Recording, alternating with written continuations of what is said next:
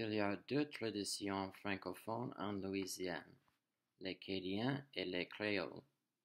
Les Acadiens sont les descendants des Acadiens déportés du Canada par les Anglais après 1755. Les Créoles sont les descendants des premiers colons français et européens, d'émigrés des îles Caraïbes et d'esclaves échappés de cette région.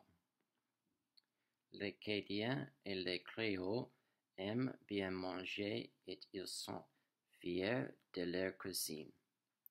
La cuisine acadienne est une cuisine campagnarde. La cuisine créole tire ses racines des familles aristocrates européennes de la Nouvelle-Orléans.